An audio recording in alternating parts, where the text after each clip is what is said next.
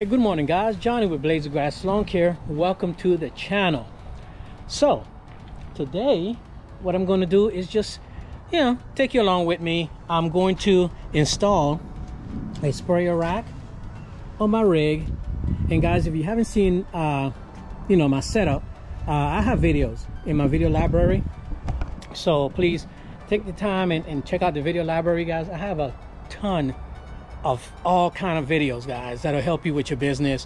And it's just all about lawn care. Okay, so I'm going to install my sprayer rack because guys, let me tell you, I use my sprayer a lot and I hate to put it inside a cab of the vehicle, guys. So my goal right now is to get the back seat, kind of minimize what I have in the back seat, because I hate clutter. I'm telling you right now, I hate clutter. So the goal is to clean up things and utilize the space that I have in my vehicle. Now, some of you guys may say, man, that vehicle it's not, it doesn't work for me. Where do you put the debris when the customer needs cleanup, blah blah blah blah blah. Remember guys, one thing that I will tell you is that we all have different circumstances. We all have different business models, and hopefully you have a business model that you're going by, but we do not take away debris, guys. The city comes by and pick up all the debris, especially where I work. I have a targeted area, so for you to have someone pay to take away the debris, it doesn't work for my business. It doesn't matter how much debris they have, the county will pick it up for free. So back in the days, I used to have a trailer just for debris and all that good stuff. It just sat there. Matter of fact, it sat there for a whole year. And if your equipment is sitting, guys, that means that you don't need it, right? So that's that on that. But yeah, so my goal is to install this rack right here, and then my edge trimmer, my handheld, is going to be with this rack. And I'm going to do something a little bit different. I'm going to install that here on the inside, because I have, as you can tell, I already drilled the hole, but I'm going to put it right here because this is wasted space. And I don't have another way to install this where it can be on the outside and be accessible,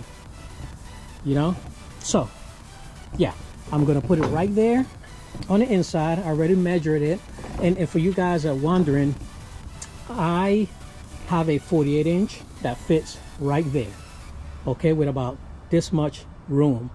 So I can put a 52 that will be hanging right here, but in my line of business, for what I do, a 48 is the best mower. I get 97.5% of my properties done with a 48-inch, and if I was to use a 52, then I'm looking at probably 75%. Okay, so yes, so it works for me. Again, different business model. So it fits right there, and this is wasted space right here, and it is wasted space right here. So therefore, I'm going to put the hedge trimmer rack right here and the sprayer rack right there, and I should be complete. Now remember guys, you install and buy equipment that you utilize all the time. Okay, I always utilize these pieces of equipment. I utilize them on a weekly basis, so therefore I have to have them accessible. And like I said before, I don't want to put it inside a cab of the vehicle. I don't like a clutter vehicle. All right, so hope this makes sense to you. Let me know what you're thinking, guys. If this is your first time on my channel, like, subscribe, follow, check out my Instagram as well. Check out my what I have a TikTok, and I have a Threads, and I'm on all social media. I also have a Facebook. I just started my Facebook, guys, so I only have like I think 200 people follow me on Facebook. But hey, we all got to start somewhere, right? Yeah, I know. So yeah, let's get into this installation. And again, I'm going to try to condense it as much as possible just to show you guys how I'm installing. Now, one thing that I will say, Equipment Defender racks is what I use, guys. Okay, and I've been using Equipment Defender for over 10 years. And guys, this is what I will tell you about Equipment Defender compared to any other of the other racks, guys. Never had an issue. My racks are they're the cheapest, and to me, the most effective racks. Okay, they are freaking heavy. They are constructed with high quality materials, and they work for me. I don't have any issues, and I like black. Black matches with everything. Any other color, why should I have something that just say, hey, look at me, you know, neon colors? Hint, hint. Not me. But I use code BLADES10 on the equipmentdefender.com, and you get 10% off. And guys, compare prices. I'm tell you, listen, I've been doing this for 13 years, and this is all I've had. I'm not gonna steer you wrong, okay? All right, so enough of my talking. Let's get into installing this one and that one. Yeah, let's get hot. All right, guys, so the first thing we're gonna do is install this rack right here.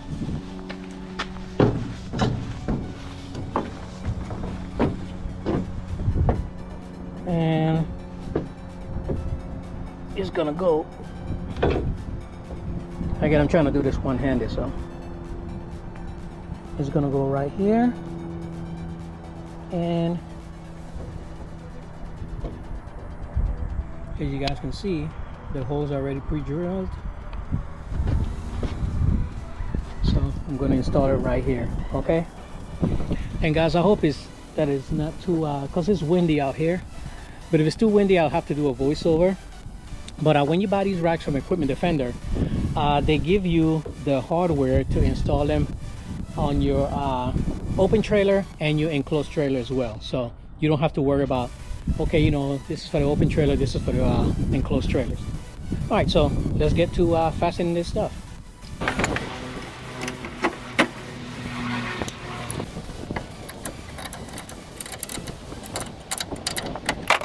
All right, so there it is. And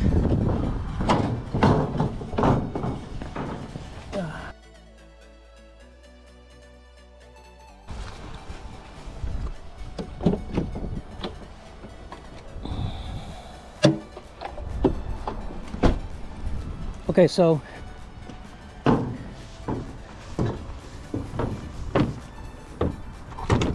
this goes like this.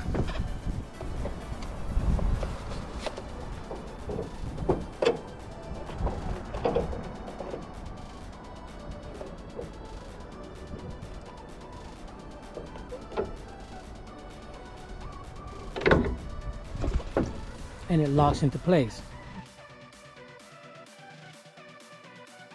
Let's see.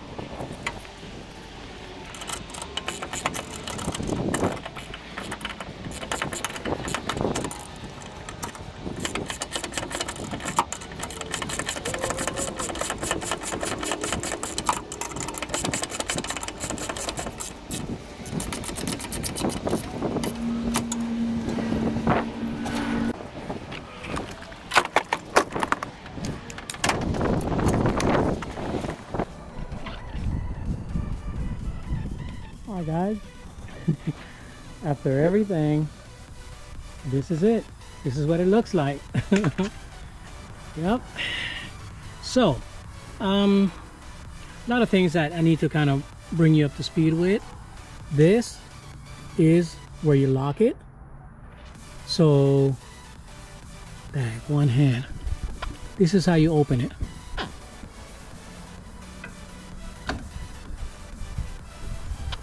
And you take your equipment out, and then you lock it. Lock your keys, turn it.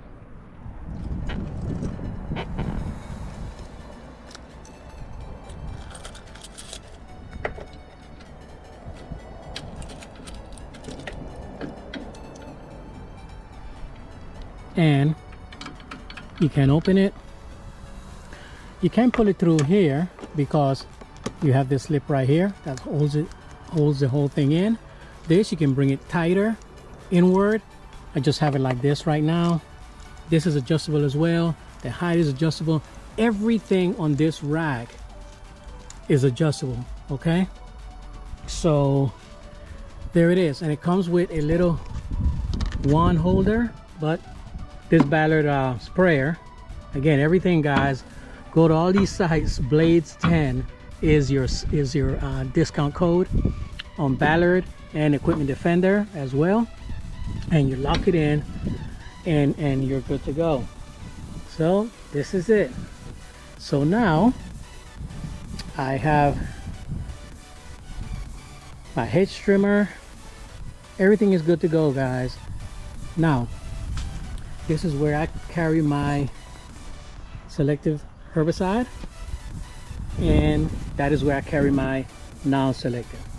Okay, so this kills every doggone thing, grass, weeds, everything. And this is only designed for specific weeds or weeds. That's it. Okay, so there you go, guys. Woo, looking good, looking good. Yep, nothing else should be on there. And